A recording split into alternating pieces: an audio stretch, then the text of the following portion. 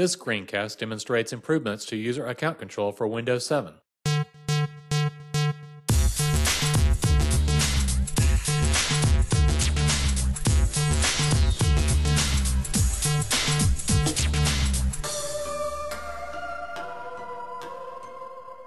User Account Control, or UAC, was introduced in Windows Vista to help provide customers more control of their system by enabling IT administrators to lock down the system for certain users by running them within standard, non-privileged user accounts.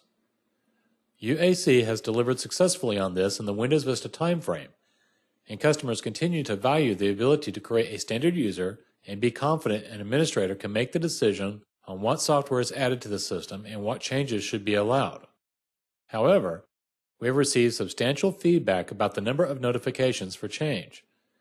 In Windows 7, we have invested in addressing the key customer feedback around UAC, while still maintaining the ability for IT administrators to be confident about a standard user environment. Let's take a look.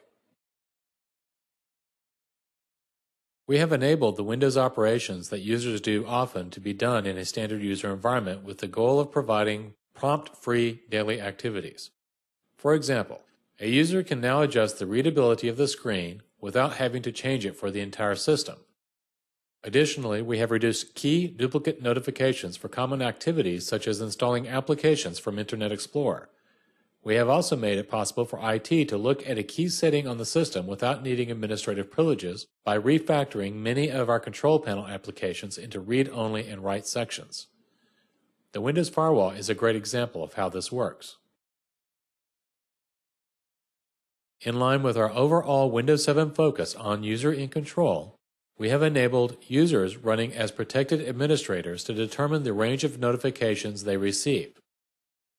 Based on customer feedback and actual instrumented data from our customers' response to UAC prompts, we default the initial setting for UAC such that administrators are notified when software other than Windows is requesting to change the overall system, and such that standard users will receive a request for administrator authorization for any change to the overall system. We believe this default setting has the right balance of establishing an ecosystem where a broad range of ISV software can be run in a standard user environment, while providing administrators with control over the experience of configuring Windows. With the overall number of prompts substantially reduced, an administrator will be able to more readily identify critical prompts, such as the prompt generated when a rootkit tries to install, thus providing a more confident sense of user control. As you've learned, Windows 7 continues the investment in UAC with specific changes to enhance the user experience and put users in control, from reducing the number of operating system applications and tasks that require administrative privilege to a flexible consent prompt behavior for users who continue to run with administrative privilege. The result: standard users can do even more than ever before, and all users will see fewer prompts.